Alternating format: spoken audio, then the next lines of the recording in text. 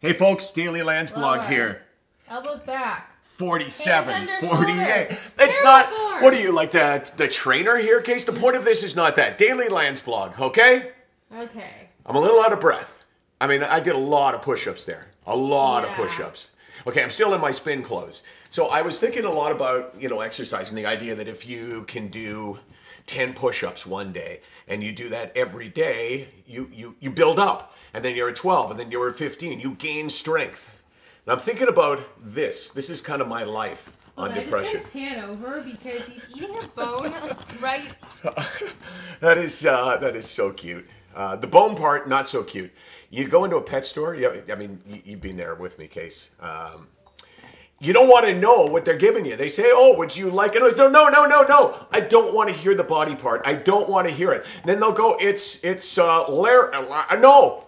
I don't want to hear. All right. I may be slightly off topic. Yeah. So here's my point, is that the roller coaster that many are on with depression and anxiety, you have a good day, have a bad day, is, to me, if you look at it like it's a form of exercise, you can get better at handling it. Every time you go from good to bad and bad to good, when you're having a good day, you file it away. You say to yourself, okay, well, how often has this happened? Oh, wait a second here. It's happened 5 times in the last month or 10 times in the last year, whatever it is. And you use that to get stronger. So next time you're down here, you're able to say, well, I was thinking about it last time.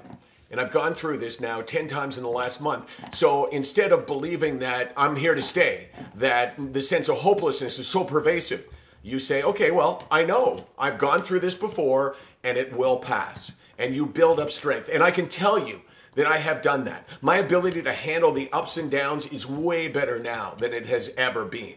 I can do it. I'm probably halfway there. I used to panic every time I had a bad day, thinking, oh my gosh, this is what's going to be a terrible day in the future, and I'm never going to get out of this, and oh my God. But now I built up the strength from having good days and bad days to know on a bad day, I've gone through this 25 times in the last 4 months. It's not going to last. It's going to come back and it's going to go. And I'm just going to ride it out. You can build up that strength. But you have to focus when you're having a good day on the fact that you are going to have a bad day and prepare yourself for it. Because when you're having a bad day, you can't really think about anything. You can't focus on anything. You just try to survive. SickNotWeak.com. 24 hours a day, 364 days a year. We're here because we know things that you should know. And specifically, I've been through a lot that I'd like to help you with. You gonna do some burpees now? Burpees? Okay, yeah, you cut the camera and don't show the bone. Oh my God, it's horrible.